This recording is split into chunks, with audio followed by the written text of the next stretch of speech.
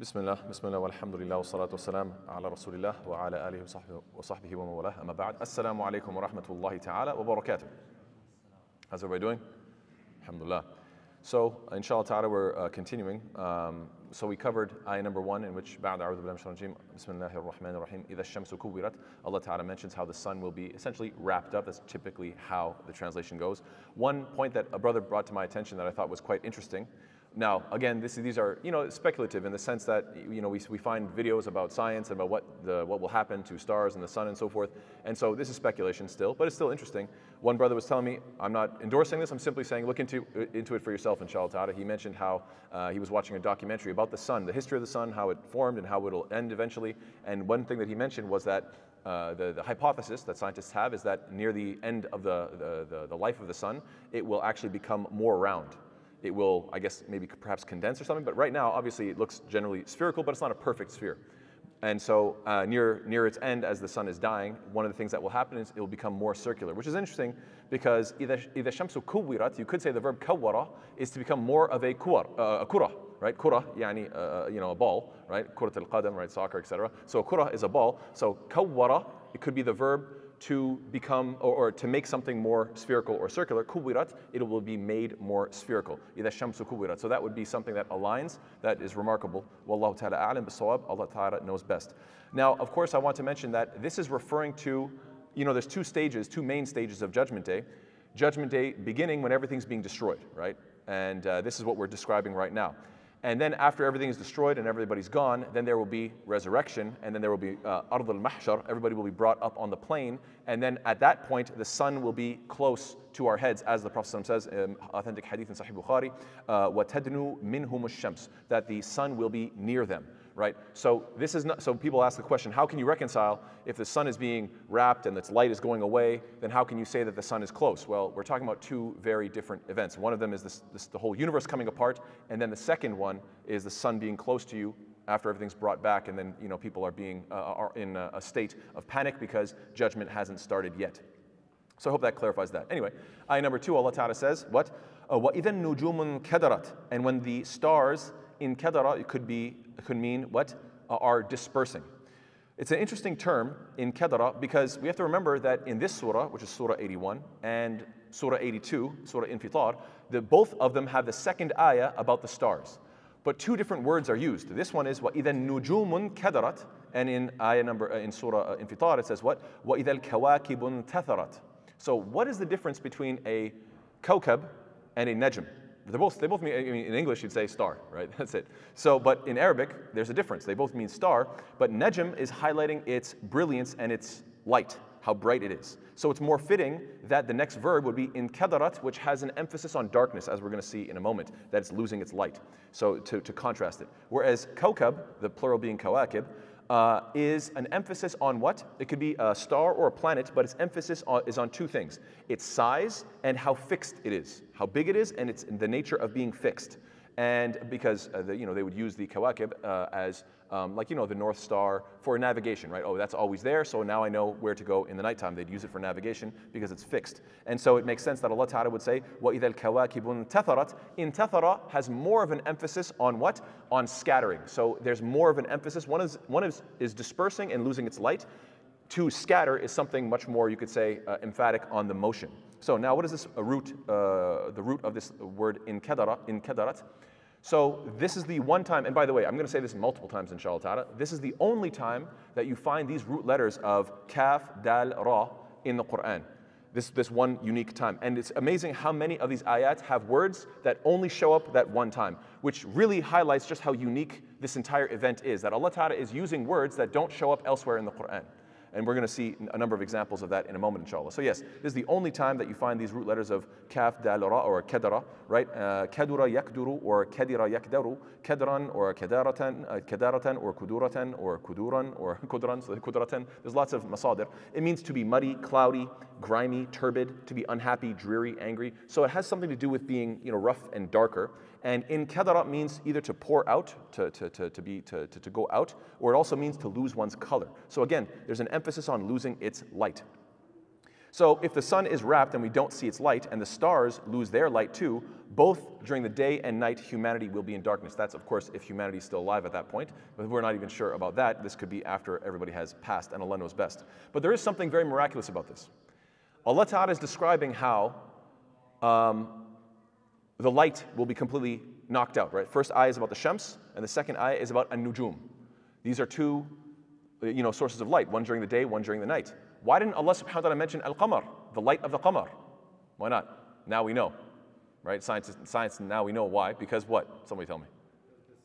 Exactly, because the sun is out, right? See, if, subhanAllah, this is the beauty of the Quran, that subtly, Allah subhanahu wa ta'ala, obviously, if it was from a human being, they could have made the mistake of saying, oh, first the sun's light goes out, and then later on, the source of light, the moon, it goes out. And you'd be like, no, wait a second, once the sun is gone, there's no more moonlight, right? Obviously, because one is dependent on the other. So Allah Ta'ala says, إِذَا الشَّمْسُ كُوِّرَتْ وَإِذَا النُّجُومُ انْكَدَرَتْ. You're like, why would you go from the biggest source of light to the third source of light when the second is obviously the moon, right? And it's because, well, once the sun is gone, there's no more moon. Now, they didn't know that back then necessarily, but subhanAllah, we know that today. And that little subtle point, I think, is very, very powerful, beautiful, and worthy of note, and Allah knows best. Then Allah, we should also, related verse is when Allah says, وَإِذَا النُّجُومُ طُمِسَتْ, when the stars are completely obliterated. This is mentioned in Surah 77, which is Surah Mursalat, ayah number 8. Then Allah says in the next ayah, وَإِذَا الْجِبَالُ سُيِّرَتْ. There's a lot of emphasis, this verb of sayyara. So what does sayyara mean? It means to casually move away. And this is the nominal form where the noun is mentioned first, the verb is mentioned second, وَإِذَا الْجِبَالُ سُيِّرَتْ, as opposed to the switch in Surah 78, Surah An-Naba, ayah number 20, وَسُيِّرَتِ الْجِبَالُ فَكَانَتْ سَرَابًا. So it's the same two words, but they are in different order. And the mountains are removed, or they casually move away, وَكَانَتْ سَرَابًا, and it will be but like a mirage, subhanAllah.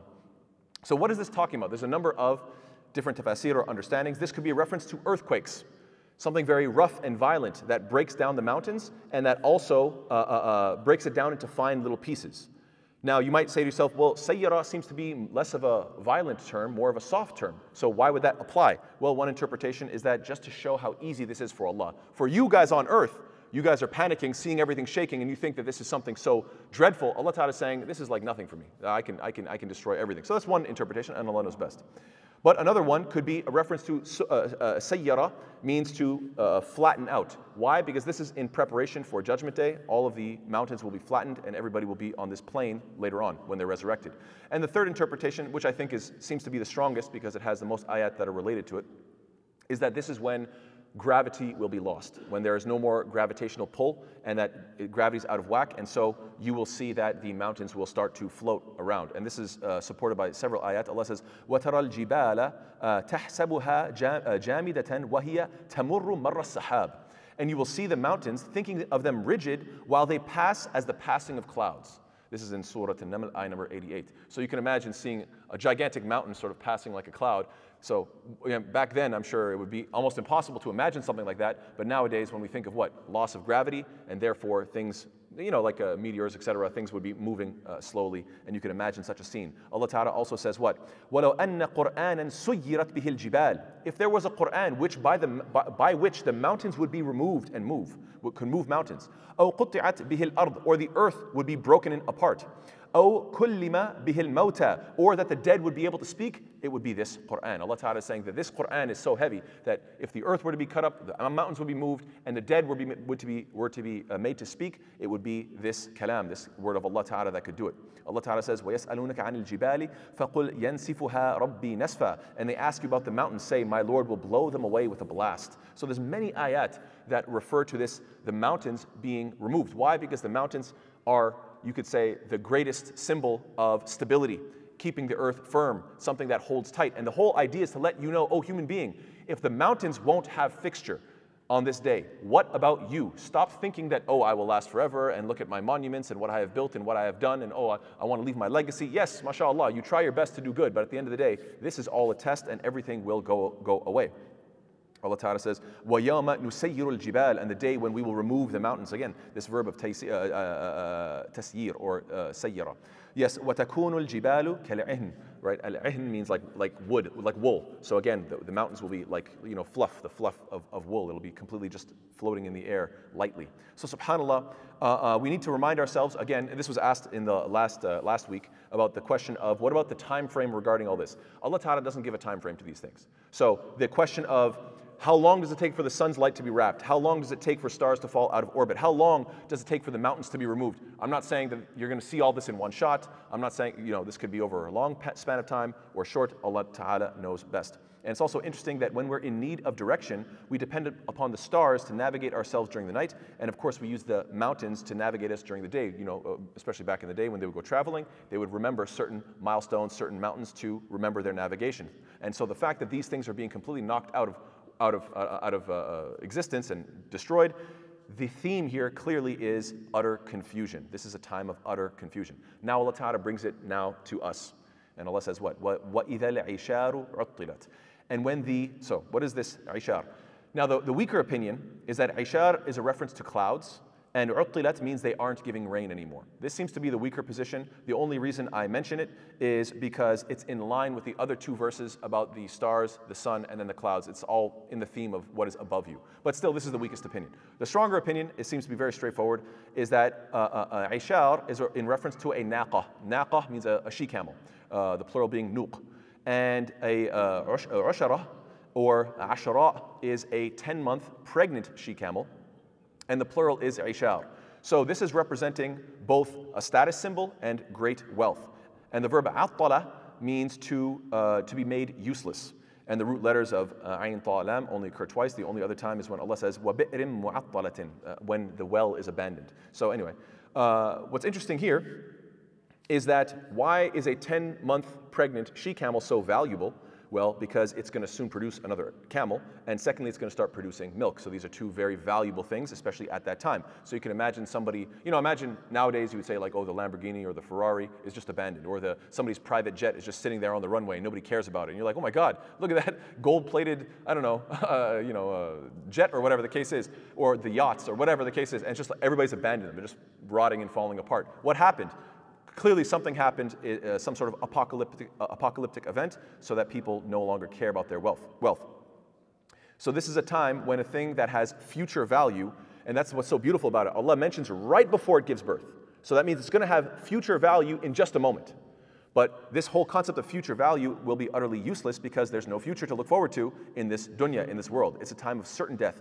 Therefore, the only thing that could possibly have value will be whatever has value in the afterlife. So yes, the pregnant camels were well guarded, so they wouldn't be lost or stolen or harmed because of their high value. And what's interesting is that the materialistic person only values their wealth and they will abandon it. And this is, and whereas the decent person, he cares about his family. And yet, subhanAllah, even on that day, people will abandon their family. يَوْمَ تَرَوْنَهَا تَذْهَلُ كُلُّ مُرْضِعَةٍ عَمَّا أَرْضَعَتْ. On that day, you will see every nursing mother will be distracted from the child that it was nursing. Same thing with the surah right before it, surah 80, surah Abasa, right prior to this surah. And from ayat 34 to 37, Allah is saying, يَوْمَ يَفِرُّ الْمَرْءُ مِنْ أَخِيهِ وَأُمِّهِ وَأَبِيهِ. You're going to run away from your own family members. You're going to run away from your wealth. You're going to be running away from everything because you will be in utter chaos, subhanAllah. What's also fascinating, which we're going to be mentioning this again later, is that this is the first pregnancy mentioned in the surah, but there's a second one, which is what? وَإِذَا الْمَوْءُودَةُ سُئِلَتْ بِأَيِّ ذَنبٍ قُتِلَتْ. When the young girl that was buried is going to be asked, what was your crime? What infraction? What sin did you do? SubhanAllah, the fact that there's this parallel between them, showing that, oh, I have so much care because my camel is pregnant, that's going to give me wealth. What happened to your daughter? SubhanAllah, these were people who completely abandoned their own family for the sake of wealth because they thought, oh, more family members, it's just going to cost me more money. A'udhu billah, may Allah protect us. Then Allah says what? وَإِذَا الْوُحُوشُ حُشِرَتْ. And when the wild beasts are gathered. Again, we have a case where the root letters of waw, ha, and sheen, this only occurs this one time in the entire Quran. Again, showing the uniqueness of this surah. Wahshun means a wild animal, something that is impossible to domesticate, the plural being wahush. Wahasha yahishu, wahshan means to walk alone, to evacuate, to abandon, to throw away, to run, to just, just the same way when you see, let's say, deer in a field and you get a little bit close, they're just gone. They just immediately run away. So these type of animals are usually either in the mountains, they try to stay away from human beings, they try to stay in the mountains, but what's the problem with that? وَإِذَا الْجِبَالُ سُيِّرَتْ. On that day, the mountains are going to be gone. So where are they going to go, right?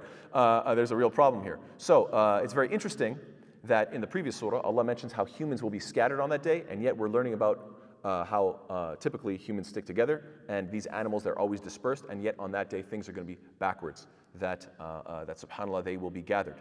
When animals gather and lose their instinct to fight or to hunt or to flee from one another, that's when you know their natural instincts are being completely overrun by the fear of an impending catastrophe. And so we see that the last verse was highlighting how some men are like animals because they're entirely occupied by catching the best prey, which is what? The 10-month pregnant she-camel. That's all they care about. I got to catch the best prey. I got to get that wealth, right? So it's this animalistic, materialistic attitude that they have. And in this verse, it's stressing that on that day, even the animals won't care about their prey, which explains why even the most materialistic and animalistic human being won't care about their prey or their wealth either. So I hope you see there's a parallel between the last verse and this one.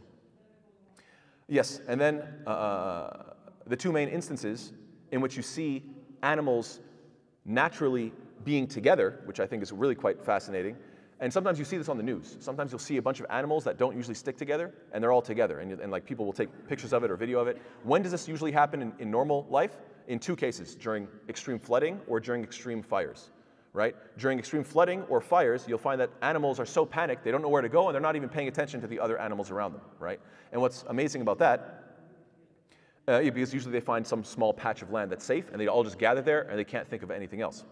And what's interesting is that the very next verse implies kind of both at the same time. وَإِذَا الْبِحَارُ سُجِّرَتْ. When the oceans are sujirat, could imply on fire or could be flooding. So these animals are gathered together. Why? Because of either fire or flooding usually. And then the next ayah combines both of these concepts together. So you see a very, very beautiful continuity there. I don't want to take too much time, but I want to mention this one point quickly, inshallah ta'ala, that will animals be resurrected? This is the question. And it could, one opinion is that this ayah is in reference to animals being brought back for qisas, for justice between them. Allah Ta'ala mentions this when Allah says, وَمَا مِن دَابَّةٍ فِي الْأَرْضِ وَلَا طَائِرَةٍ يَطِيرُ بِجَنَاحَيْهِ إِلَّا أُمَمٌ أَمْثَالُكُمْ مَا فَرَّطْنَا فِي الْكِتَابِ مِنْ شَيْءٍ ثُمَّ إِلَىٰ رَبِّهِمْ يُحْشَرُونَ. There is no creature on this, or within the earth, or even a bird that flies with its wings, except that they are in communities like you. We have not neglected in the register a single thing. Then unto their Lord they will all be gathered. So Allah is mentioning that every single one of these animal communities, everything will be gathered to Allah Ta'ala.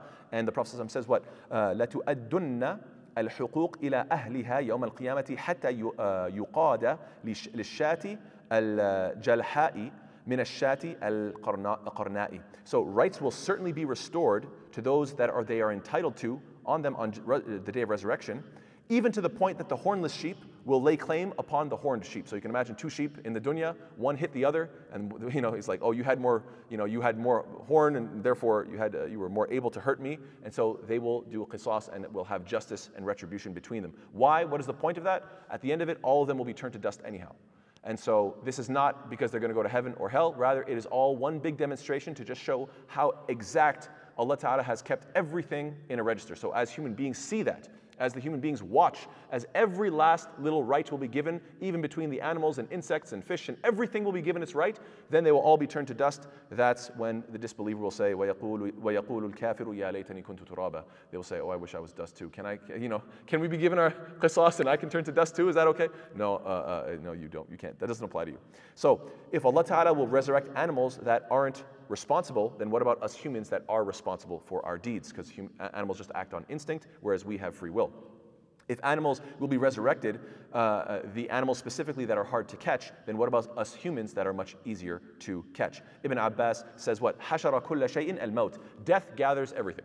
Everything is gathered in death. So this is one interpretation, and therefore this could be a reference to all animals being gathered by death. They're all being killed, and therefore this highlights that every human and every living creature will perish, even those in the oceans, as the very next verse is about what? وَإِذَا الْبِحَارُ سُجِّرَتْ. So inshallah ta'ala, I'll stop there, and we'll continue with ayah number 6 in next week's halaqah. And inshallah ta'ala, I think you will find that, alhamdulillah, this is going to get more and more interesting as we go on. So I hope we all continue. Bi-idhnillahi ta'ala. Barakallahu feekum. Wassalamu alaikum wa rahmatullahi ta'ala wa barakatuh.